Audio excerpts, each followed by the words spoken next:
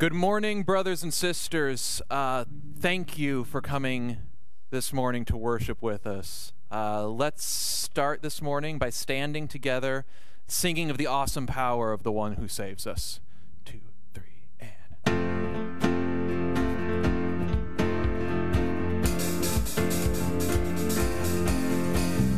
Would you be free from the burden of sin? There's power in the blood, power in the blood. Would you or evil a victory win? There's wonderful power in the blood. Would you be whiter, much whiter than snow? There's power in the blood, power in the blood. Sin stains are lost in its life-giving flow. There's wonderful power in the blood. There is power, power, wonder-working power in the blood of the Lamb. There is power, power, wonder-working power in the precious blood of the Lamb.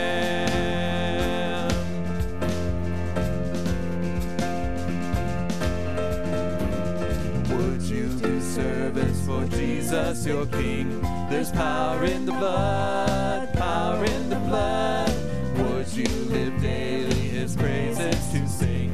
There's wonderful power in the blood. There is power, power, wonder-working power in the blood of the Lamb.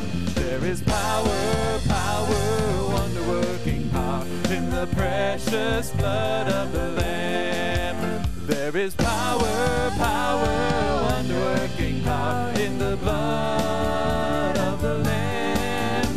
There is power, power, wonder-working power in the precious blood of the Lamb.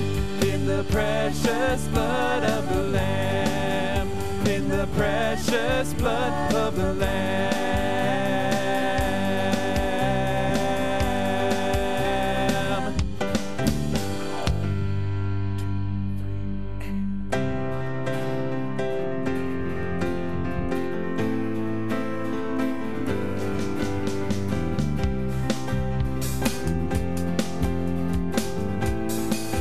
Sing to him, all to Jesus. All to Jesus I surrender, all to him I freely give. I will ever love and trust him, in his presence daily live.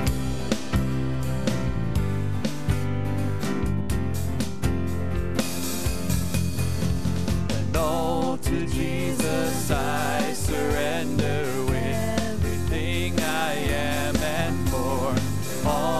strength and all my weakness to the God that I adore. And I surrender, I surrender, I surrender, because you are the King. All to Jesus, all to Jesus I surrender. Let me sing your kingdom song. Let my purpose be your glory every day, my whole life long. All to Jesus I surrender, with abandon to your hand. Send your love and light and power through me to this broken land. And I surrender,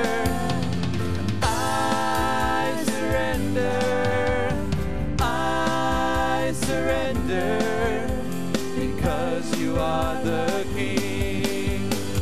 You are worthy, God of glory. I surrender, I give you everything. We are bought with a price, bought with a price, bought with a price beyond all worth. We are bought by the one who gave us his son, living for the one who made the earth. We are bought with a price, bought with a price, bought with a price beyond all words. So let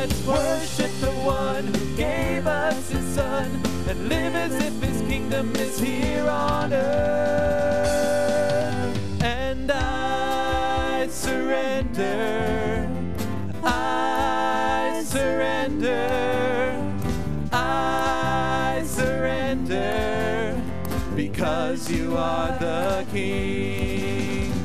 You are worthy, God of glory. I surrender, I give you everything. I surrender, I surrender, I surrender, because you are the King. You are worthy, God of glory. I surrender, I give you everything. All to Jesus I surrender, humbly at his feet I fall, wander past my understanding, gives my soul surrender all. I surrender all. I surrender all to thee, my blessed Savior. I surrender all. You may be seated.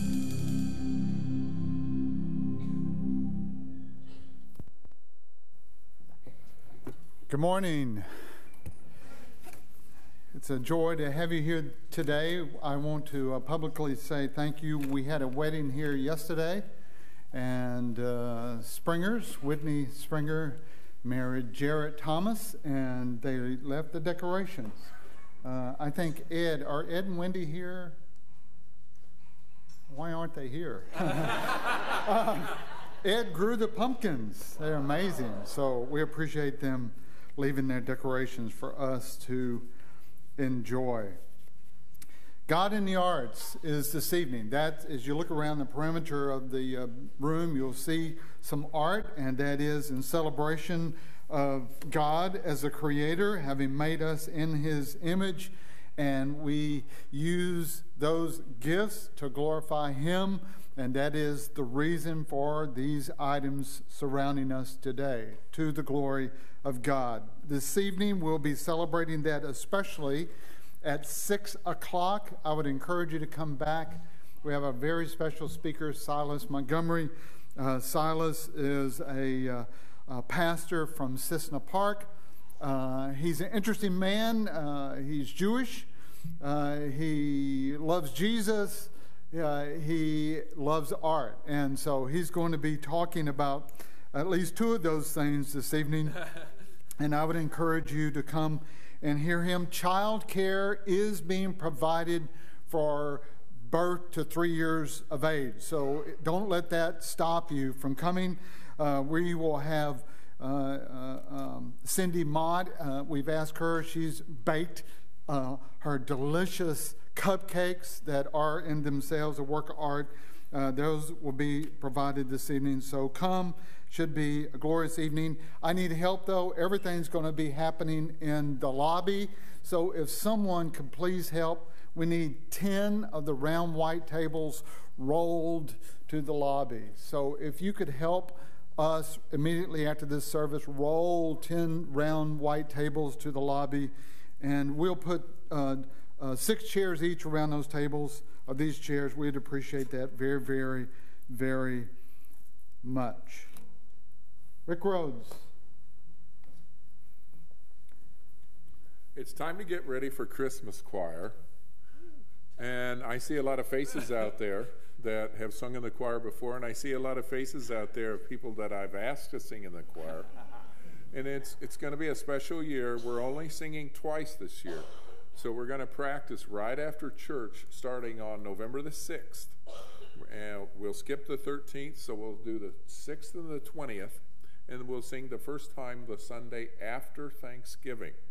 And then the next time we will sing is December 18th, both of which are Sundays. And I'd really like to see some new members this year. It's not going to be music that you can't learn. It's going to be not easy music, but it won't be super difficult to where you can't stand by somebody and learn your part. So please join us November the 6th. That's in 2 weeks from today. We're going to meet in the church in 208 there in the corner.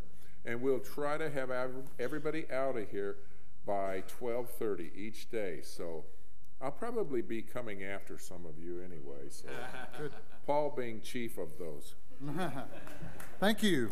Operation Christmas Child is a ministry in which we participate. Very grateful for the folks who have led that ministry and for you and the gifts that you have provided for that ministry. The Ladies Missionary Fellowship meets this Tuesday, and they will be packing boxes. So if you buy a bunch of Matchbox cars, 40 or 50 or 60 or 100 of those, if you bring those, they can put them in the boxes. If you want to provide, I don't know, 150 dolls, they can put those in the boxes. So they will be packing boxes on Tuesday. So you can bring your stuff and you can help pack the boxes as well. We have a work day on Saturday, October 29th from 8 till noon. Outdoor work for the most part. That'd be awesome. And then a ministry that we have to the community and to children of the community is going to be happening on October 31st. That is the Hallelujah Party. Thank you so much for those of you who have signed up already. There are all kinds of sign-ups out there. There's a mother-daughter painting event that's being planned. That'd be awesome for you to come to. There's a sign-up out there for that. Check the sign-ups on the desk. There's much to be in prayer for. Just before we pray, there's much to be in prayer for. People who are recovering from illnesses, people who are finding themselves in difficult days, things for which we can give thanks. Harrison, little baby Harrison, we prayed for him. He's here somewhere. He's there. And Mom, we prayed much for Harrison. How many weeks were you in the NICU unit? 2.5. 2.5 years, it seems like, no doubt. So we're grateful for Harrison. Caleb, leaving for the Marines today. Young man who's been attending the church. So lots to pray for. Pray for one another and lift up one another in prayer. In fact, let's pray right now, please. Do just bow your heads. And our world is so noisy. So let's just embrace this moment. Don't let it make you nervous. This moment of quiet, and cry out to God for mercy and to make his presence known to us as we worship him, just in these moments of quietness.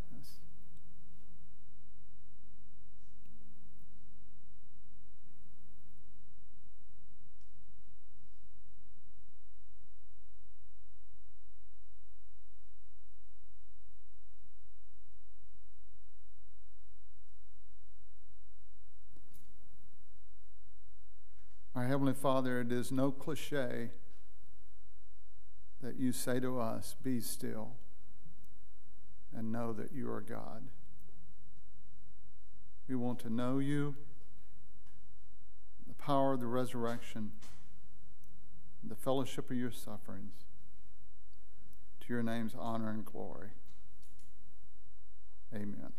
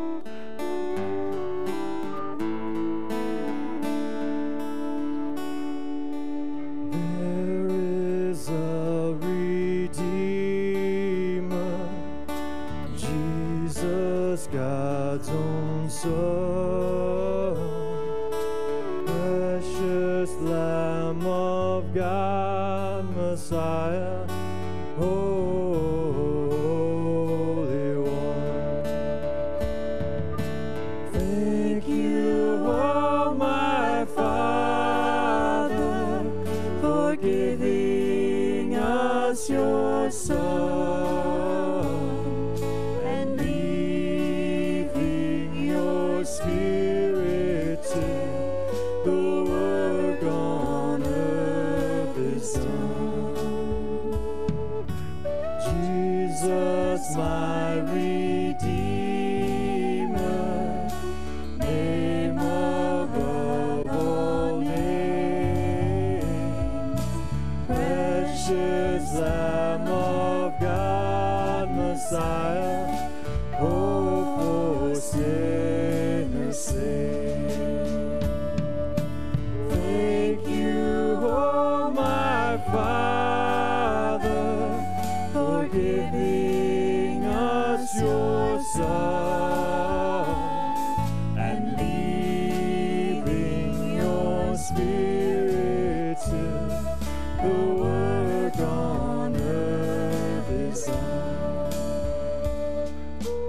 When I stand in glory, I will see his face.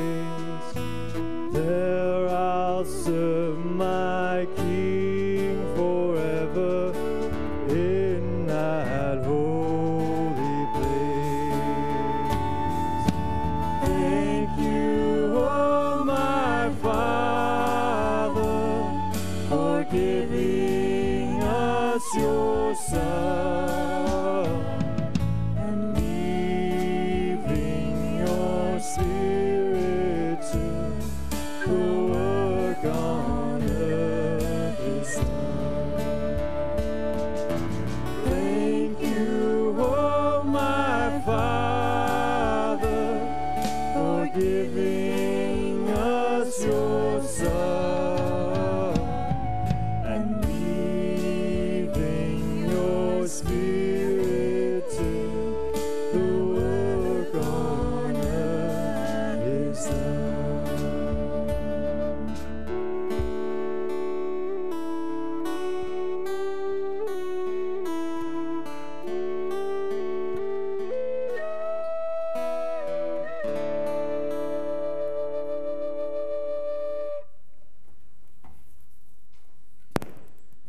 Good morning. Would you please stand as we join in the responsive reading?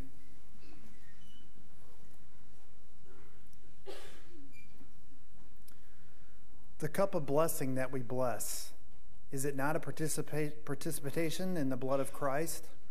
The bread that we break, is it not a participation in the body of Christ? Because there is one bread, we are for we all partake of one bread. For I received from the Lord what I also delivered to you, that the Lord Jesus, on the night that he was betrayed, took bread, and when he had given thanks, he broke it, and then said, "This is my body, which is for you. Do this in remembrance of me." In the same way also he took a cup, and after supper, saying, "This cup is the new covenant in my blood. Do this as often as you drink it in remembrance of me." For as often as you eat this bread and drink the cup, you proclaim the Lord's death until he comes. You may be seated.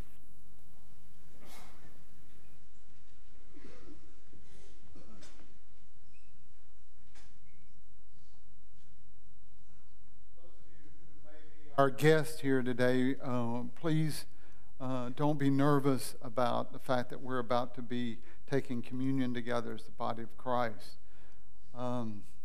Communion is such a worshipful and joyful and humbling experience to share together as the body of Christ.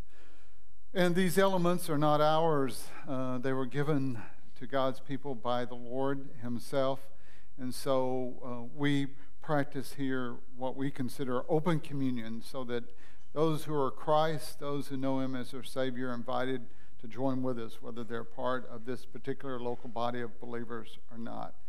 But that doesn't mean the elements aren't significant. They are, because they represent what they represent. They represent the death of the Lord Jesus Christ and his substitutionary atonement, that Jesus died in our place. He died for us. He took our sin upon himself. That there is no other way by which men and women can be made right with God than through what Jesus accomplished for us in his death, in his burial, and his resurrection. And so as we do take these elements, we do it in obedience to Christ. We do it as an act of love and celebration of our hope that we have in Christ. And we do it as the unified body of Christ, and we do it as a means of proclaiming to the world the Lord's death, burial, and resurrection, and our anticipation of the Lord's coming again. You do proclaim the Lord's death till he comes, and he shall come indeed. So if the men would come down that are going to help, please.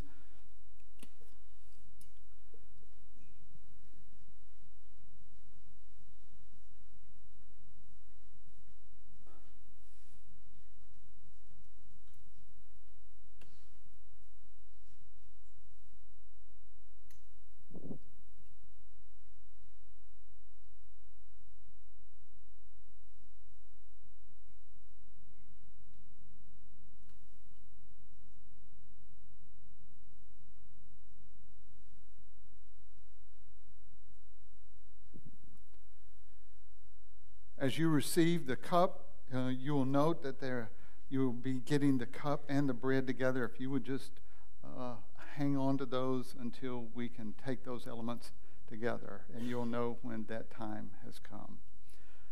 Heavenly Father, again, we come into this time as an act of worship. We adore you, and we're grateful for the blood of Christ, that we've been purchased not with the blood of bulls and goats, but with the precious, precious, precious blood of our Lord and Savior. And we partake of these elements in obedience to you and out of deep and profound gratitude for your grace extended to us. May you be pleased by what we do and say in these moments. We pray in Jesus' name. Amen.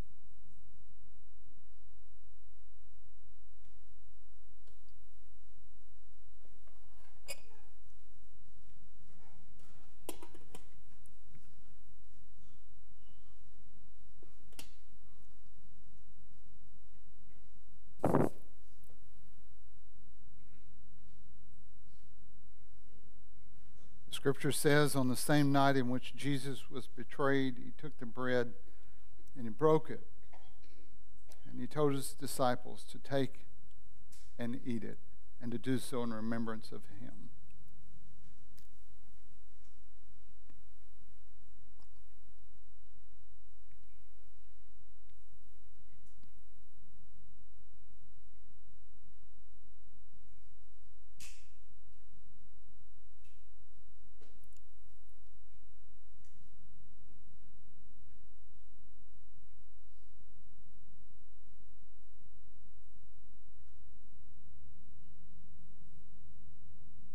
He also took the cup and said to drink it and to do so in remembrance of him.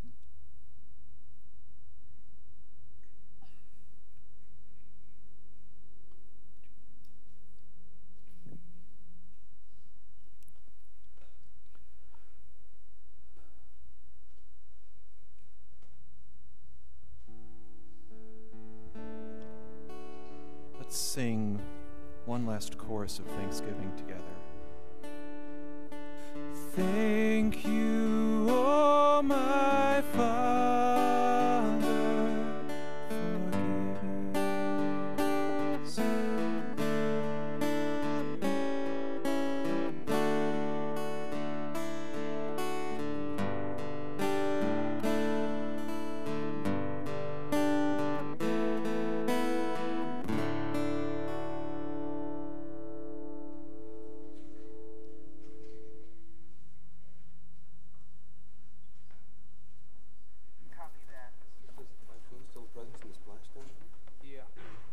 for giving us. Parachute situation, the heat shield, the angular trajectory, and the typhoon. There's just so many variables. I'm a little I know at a what the loss. problems are, Henry. This could be the worst disaster NASA's ever experienced. With all due respect, sir, I believe this is going to be our finest hour.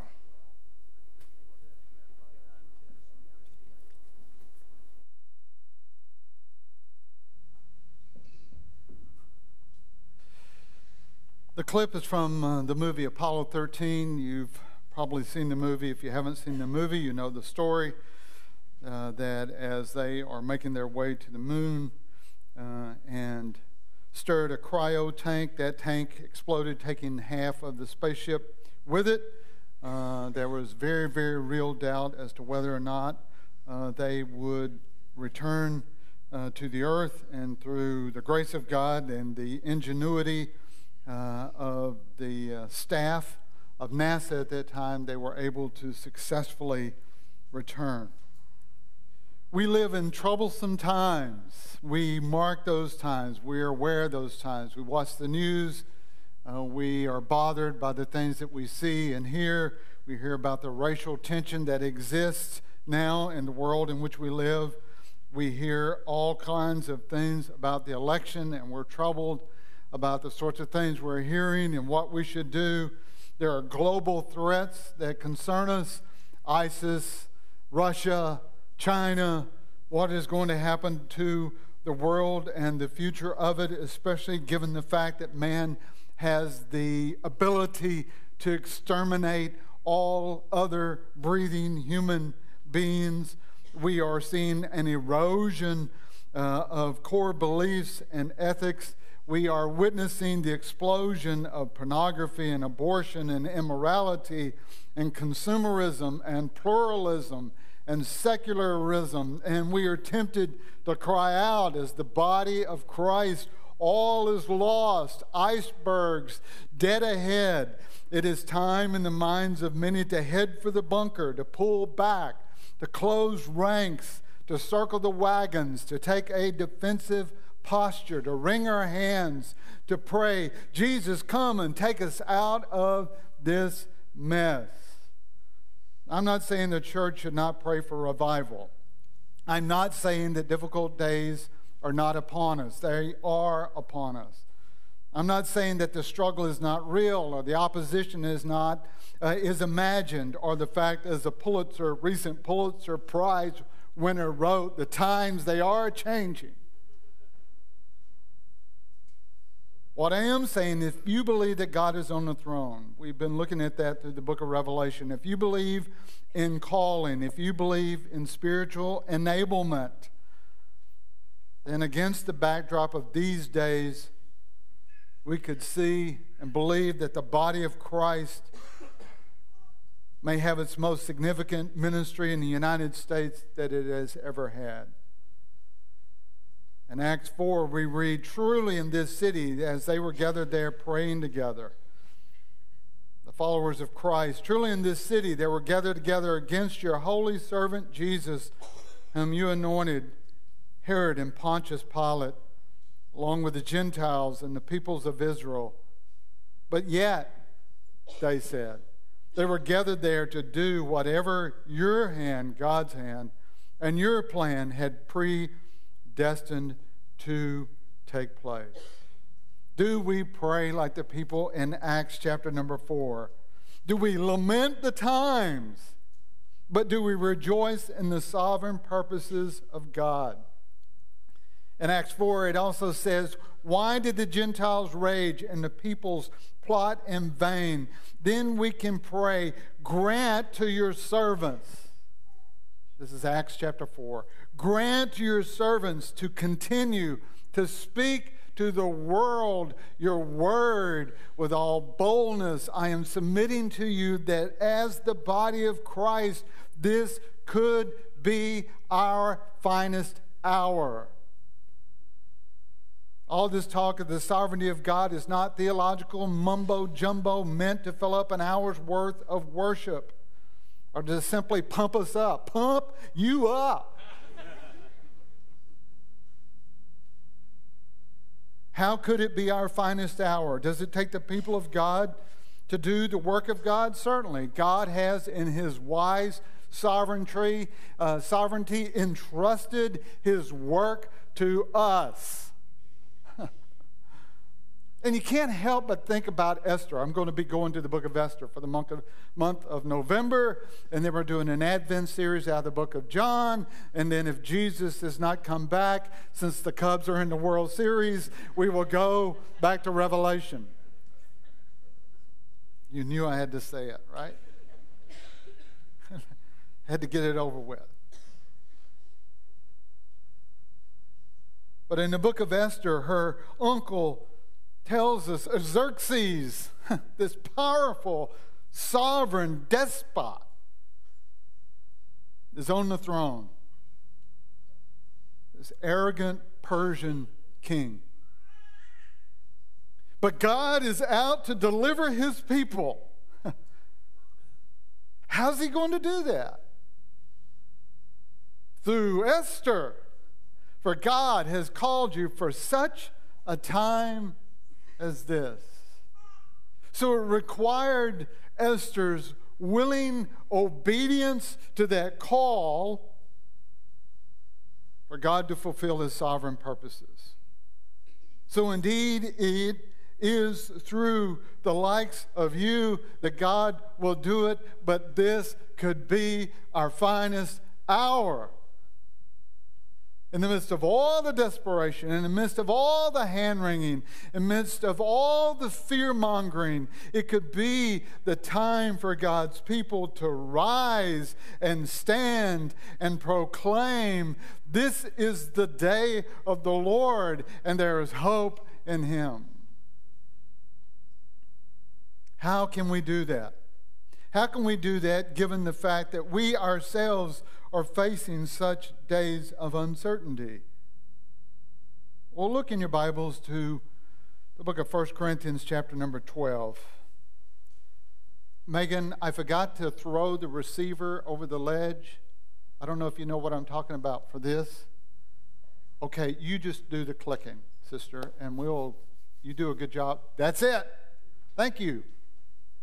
Let's see if it'll work. Troublesome times.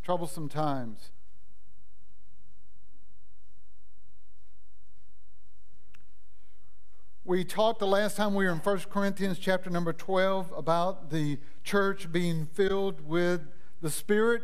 And when the church is filled with the Spirit, we said it's going to be a place of transformation. And the greatest transformation is when we are led to know Christ by the Spirit, as He makes the Word of God become alive to us, and as He is involved in that amazing transformation that we call new birth, and we move out of the kingdom of darkness into the kingdom of light, that the greatest transformation is that transformation, that we are liberated from prison, that we are resurrected from death and brought into life. That transformation the Spirit participates in, and when the Spirit of God is free to do the work of God, He does that work of transformation. And it's a glorious thing to see. People enter into the kingdom. It's a glorious thing to see. It is a place of diversity, and we're going to talk more about that today. And it is a place of service. It is where God's people are ministering to each other.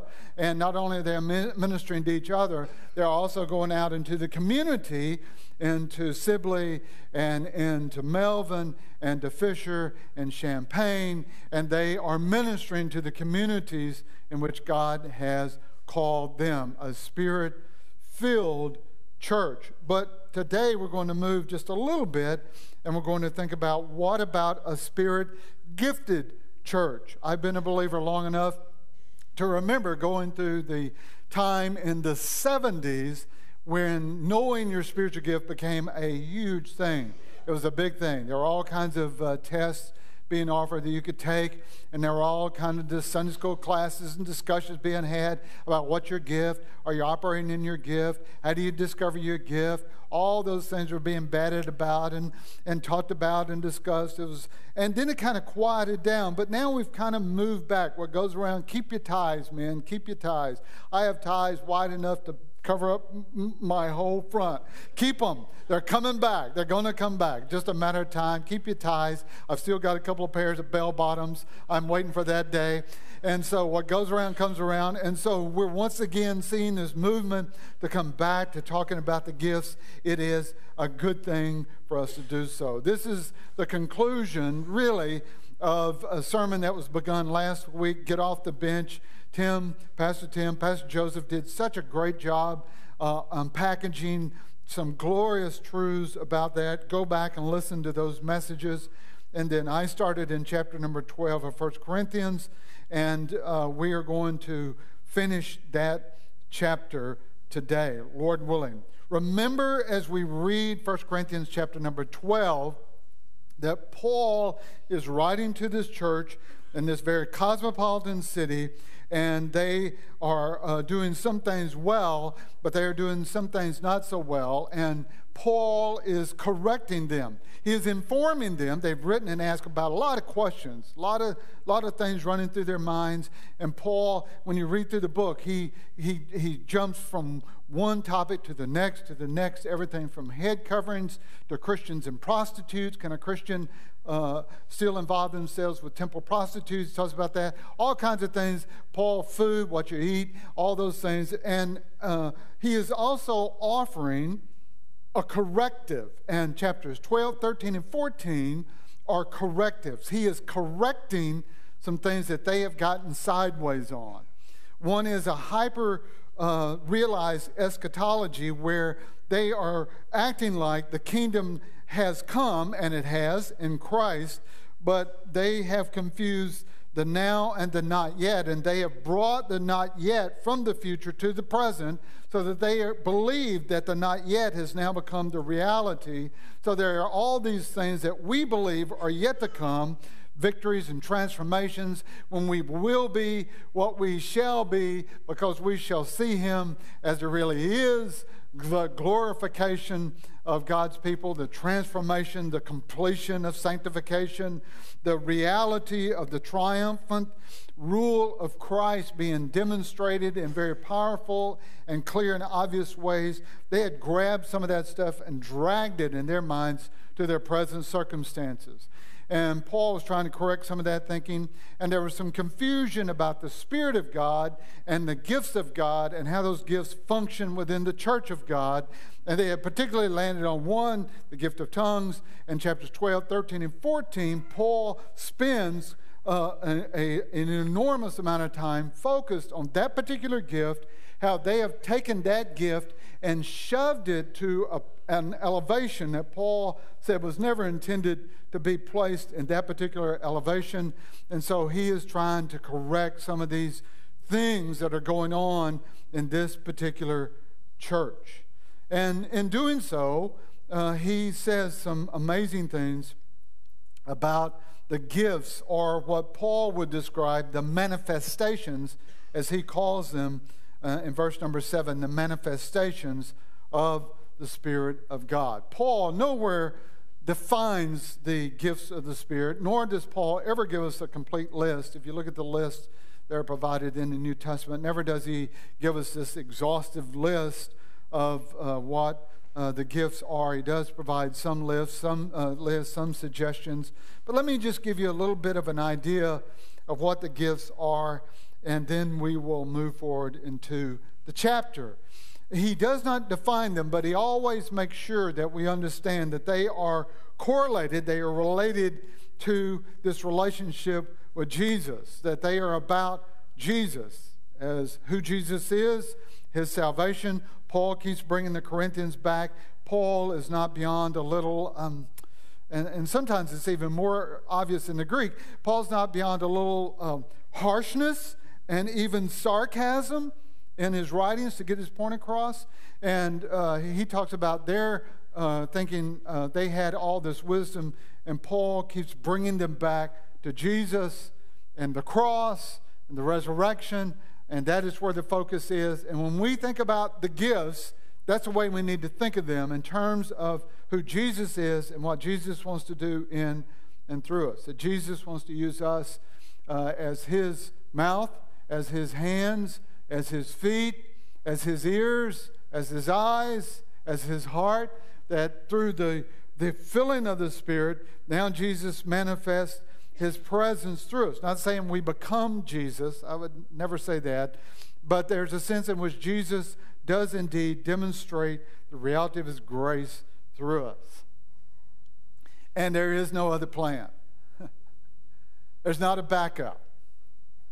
I love backups. I like options. I like to know, what's a backup? What are we going to do if this, then what are we going to do? So I spend half my life worrying about things that never happen.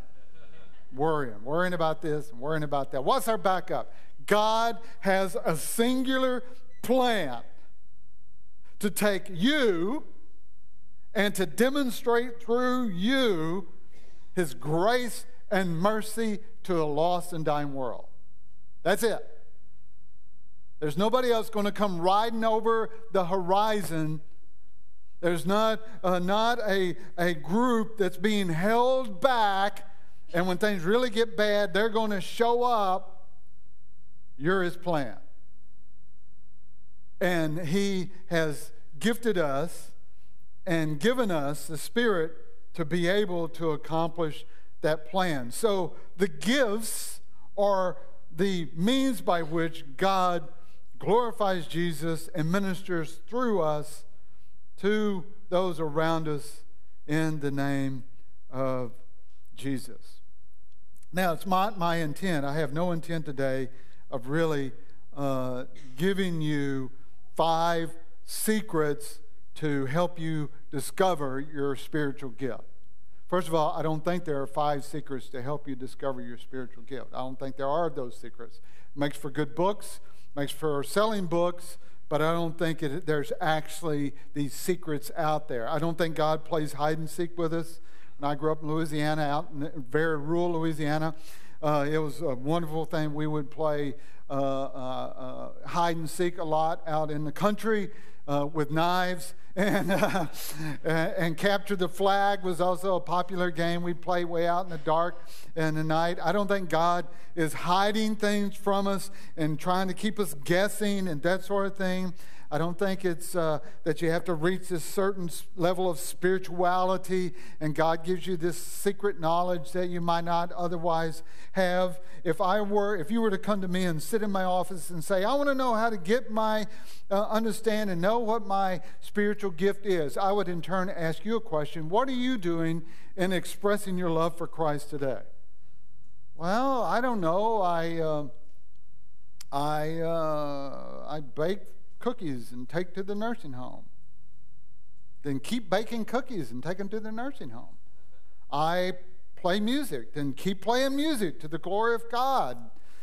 I teach a Sunday school class, and praise God. I watch little children, great. I share the gospel at work, awesome. Keep doing that. Just keep loving Jesus and following Jesus, and don't worry. Don't be fearful. Don't be in bondage to fear that you're not functioning within your spiritual gift. Do what you do in love for Christ.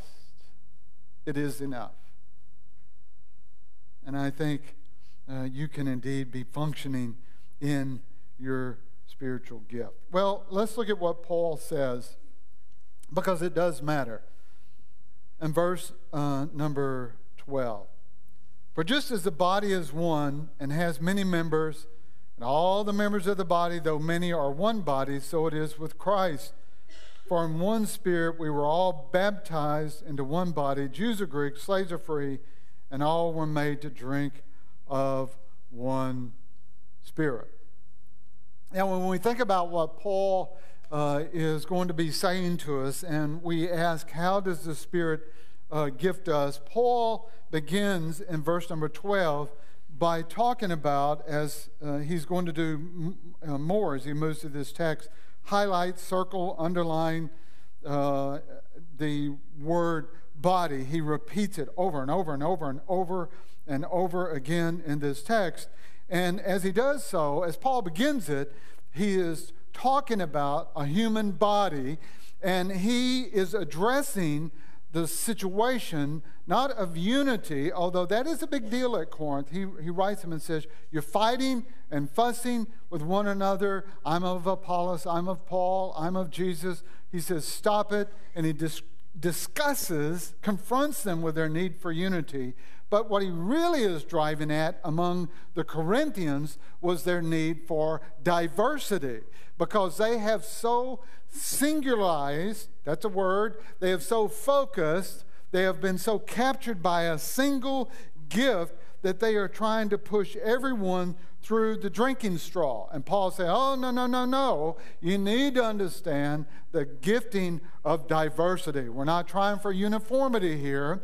We are trying to discover how the Spirit grants diversity. And so he appeals to them and describes for them the human body. Just as the body, your body, is one body but has many members, there are all these parts that go into the body, so it is, and here comes a surprise, so it is in verse number 12, at the end of the verse, so it is. What would you think Paul would say, given the circumstances, and if you've been listening and not thinking about the Cubs playing the Indians and what you're going to do this afternoon, what would you think the word would be that would appear there? So it is with the church, or the body of Christ. But instead, Paul substitutes or places the word Christ there, because he knows and he understands that ultimately it is this body of Christ, that there is this spiritual unity, this spiritual union with Christ and his people, and Paul knows that that ministry is ultimately in Christ, through Christ, by Christ, to the glory of Christ. And so we are placed by the Spirit into this one body, so it is with Christ. For, verse 13, one Spirit, we're all. And then I believe Paul lifts out two metaphors. I don't think he used the same word, baptizo, but he's not talking about water immersion in this context. I don't believe. I think he's using this word and the following word as metaphors. We are all baptized into one body. People ask me, do you believe in the baptism of the Holy Ghost? Yes, I do. As Paul describes it in verse 13, we were all baptized into one body, a metaphor we'll talk about for a second, and we're all made to drink of one Spirit. Baptized into the body, there's this spiritual unity, and we don't think about enough, we don't talk about enough. There's this unity that we have as the body of Christ. We think of ourselves as individuals making our way to the kingdom, and we have individually been born again, and we are individually now making our way to the kingdom, and we bump up against other Christians, and that's true to an extent, but there's also this amazing spiritual unity that the Bible emphasizes so much. That's why I do not believe you can be a solo brother or sister in Christ. You just can't do it. The New Testament doesn't recognize it. You say, well, are you saying if you're a Christian, you got to go to church? Well, I'm not quite saying that, but I'm almost saying that. Close. It's close, but not quite. So Paul says that this gifting of the Spirit comes through this experience of being introduced to the Spirit of God himself, who places us in the body of Christ. He says the same thing in Ephesians. In Christ, you also, when you heard the word of truth, the gospel of your salvation, and believed in Jesus, were sealed with the promised Holy Spirit, who is the guarantee of our inheritance until we acquire possession of it.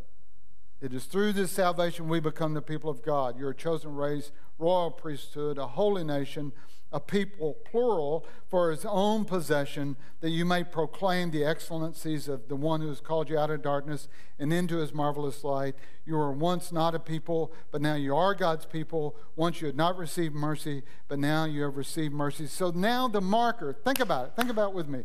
The marker for Jews, there were some markers for Jewish people that identified them as God's people. Circumcision was a marker, a means by which God identified his people.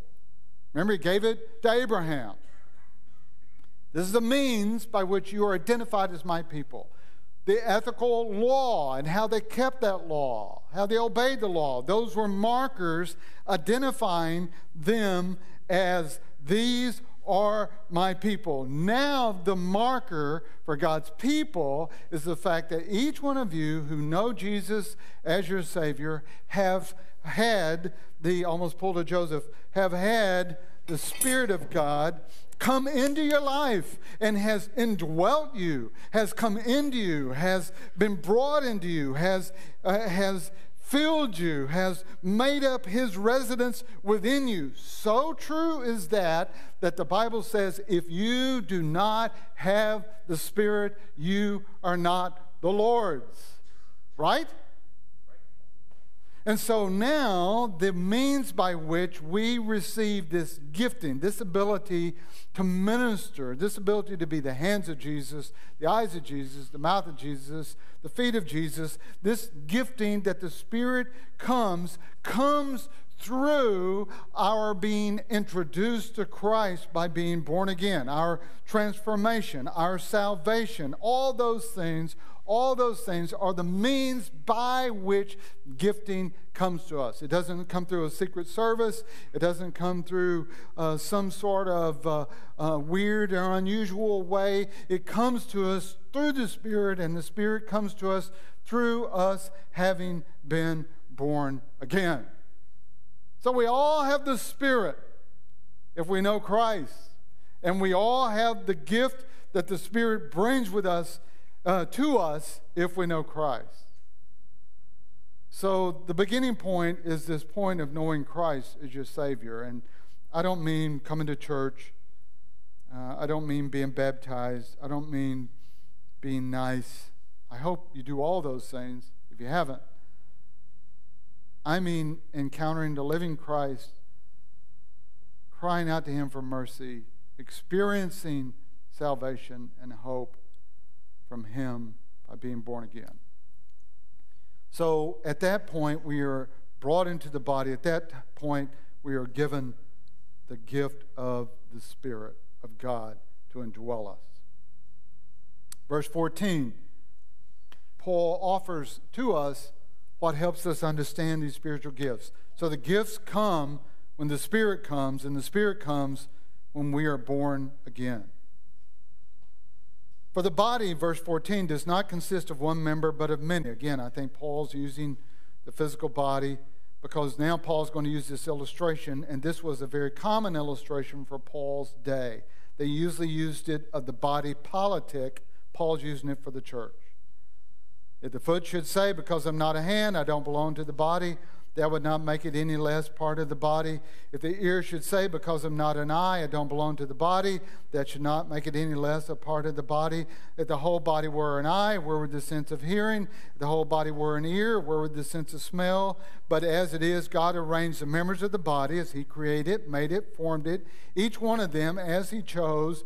If you were a single member, where would the body be? As it is, there are many parts, yet one body. So Paul offers an illustration.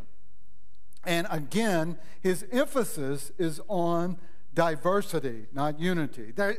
It comes out of unity. And so he talks about the body. There's a human body, and a human body has parts that combine to make it a single entity. Now, the older you get, the more you may shed some of those parts. I've lost some parts. I don't really want to lose any more, but I may. But we have these parts, fingers and toes and eyes and ears and nose and feet and hands, but they, while individual parts, they come together and make up this singularity or this body. So that Paul's point is that God, in creating the human body, arranged it so that each human body has its single entity, but it's made up of a variety of parts. Which, when I was reading through that, given my age, the first thing I thought about was Wendy's. Well, what's in this chicken sandwich? Well, you take a lot of chickens and assemble the respective parts. What parts? Different parts.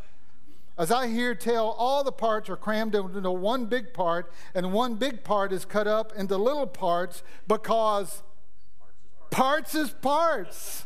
Don't you remember that commercial? Oh. Yes. It's historic. I think they show it at one of those museums in Washington, D.C. Parts is parts, and the body is made of these parts, skeleton and circulatory system and digestive system and all these systems that go into the parts. 100 trillion cells, I read, 650 muscles, 206 bones, 20 square feet of skin. You blink your eyes 6 million times a year, just for a little trivia. All these parts, you got all these parts that are part of this body. And Paul gives this summary statement, and this is what he's trying to drive at in verse number 20. As it is, there are many parts, yet one body. Don't have any spiritual pride about your part. There are a lot of parts. And we all come as a part and are placed into the whole, the body of Christ. That's just an illustration. That's all Paul is trying to press, just like Paul does, no different than we do today. Here is a window to let a little light in a very theological idea, and the light is just think about your body. Your body has all these parts and yet is one. So the body of Christ has a lot of parts, and yet it is one that is in Christ.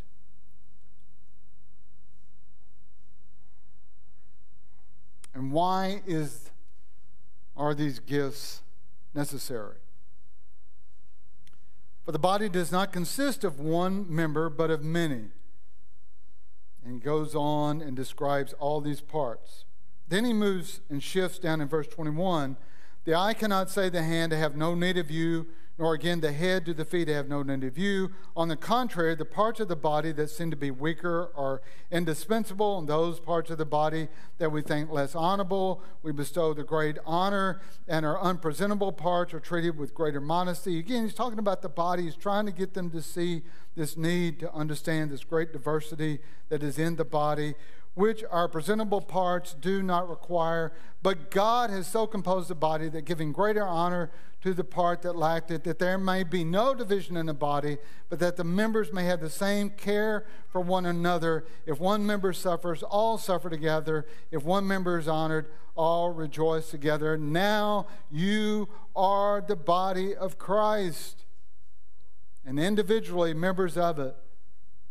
And God has appointed in the church apostles and prophets and teachers, miracles and healings and helping and administrating and various kinds of tongues or ways of speaking.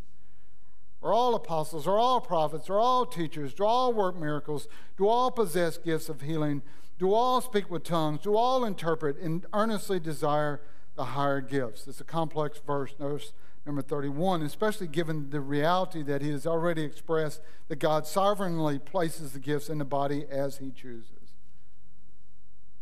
Why do these gifts come to us? So you're beginning to see it. The Spirit comes, the Spirit brings the gifts. He gives the gifts of diversity to the body of Christ, just like your human body has all these parts, so the body of Christ has all these parts. To what end? Why? What does it look like? Well, Paul gives the specific reason, and Paul has already said this is God's sovereign purposes. As he does this, there's no room for pride. We all come into this same, whether we are rich or poor, Jew or Gentile, men or women. Everybody gets into the body of Christ in the same way.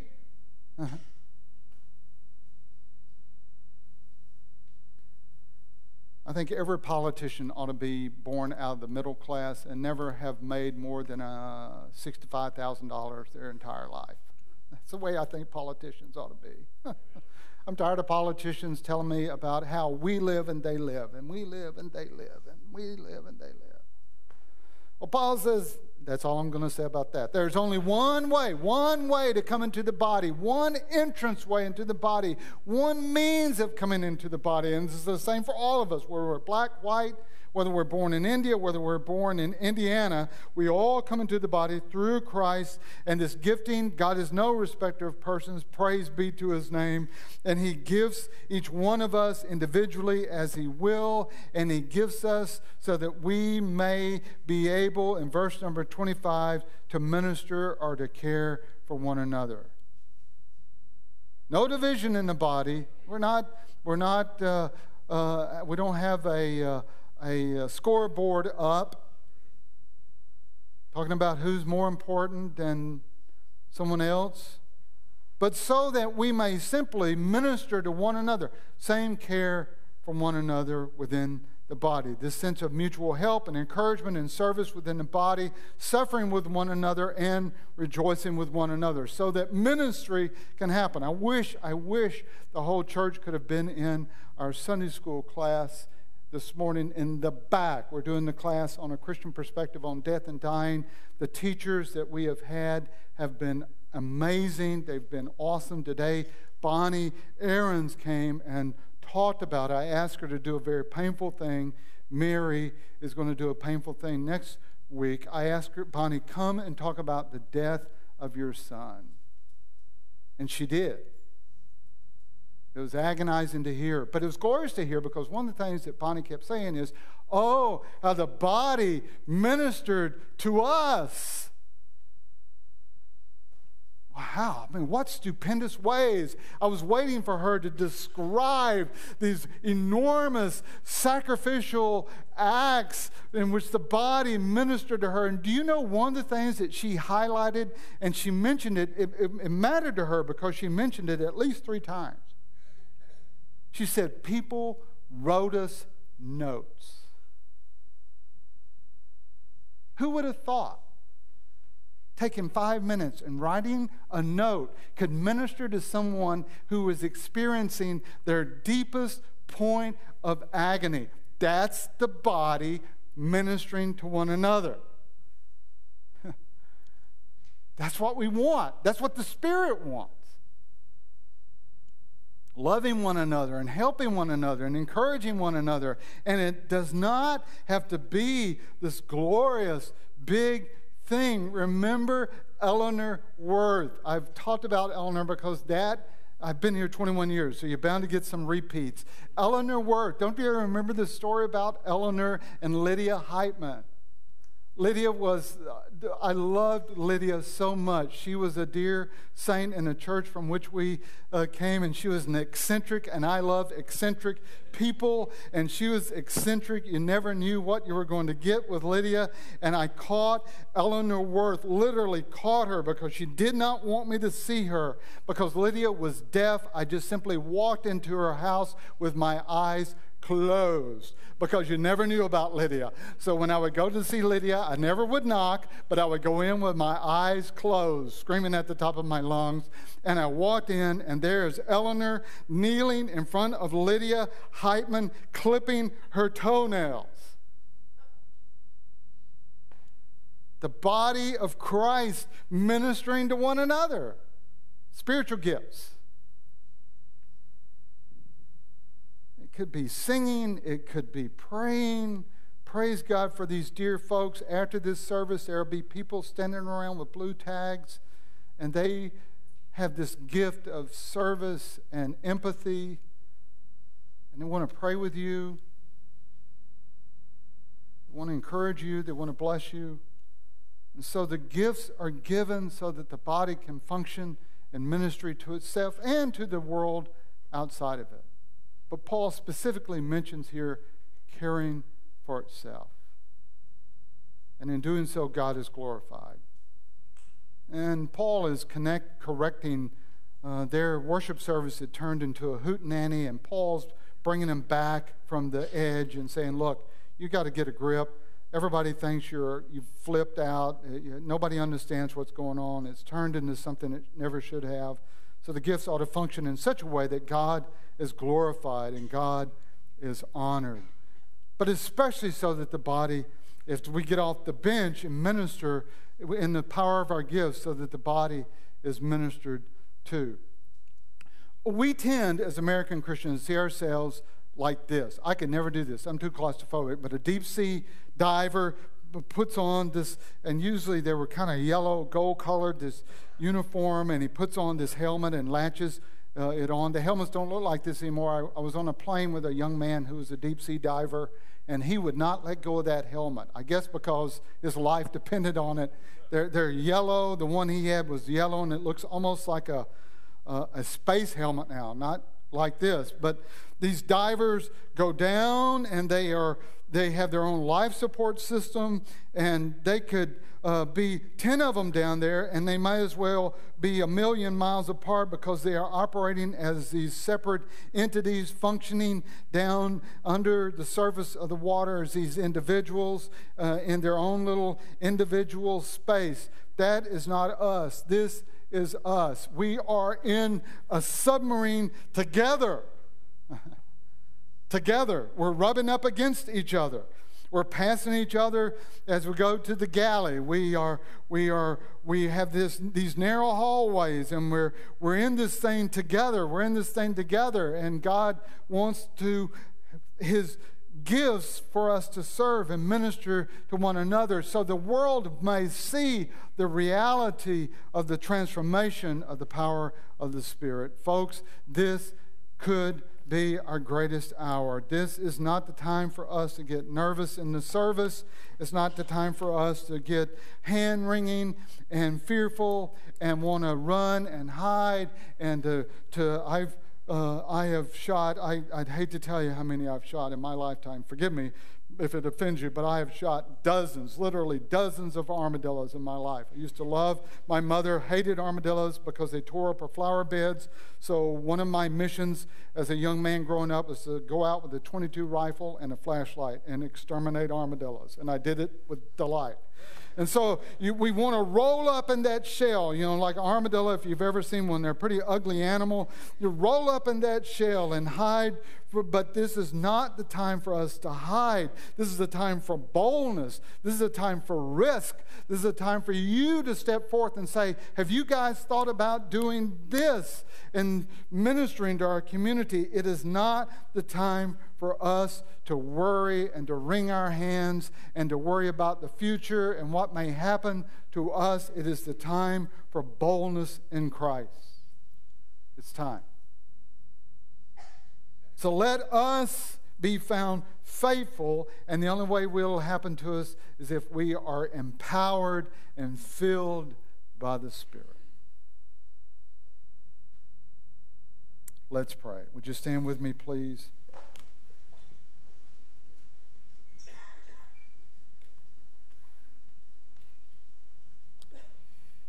Oh, our Heavenly Father, we pray that you would fill us with your Spirit so that you can use us to your name's honor and glory. We pray that Jesus would use us. And we are always looking for the big things, and it's often in the little things. And we pray that you would help us to be filled with your Spirit and yielded to your Spirit, and in the power of that yielding and obedience, be used in such a way to glorify you. Thank you for these folks. Dismiss them with your grace and mercy. We pray in Jesus' name. Amen. You are dismissed.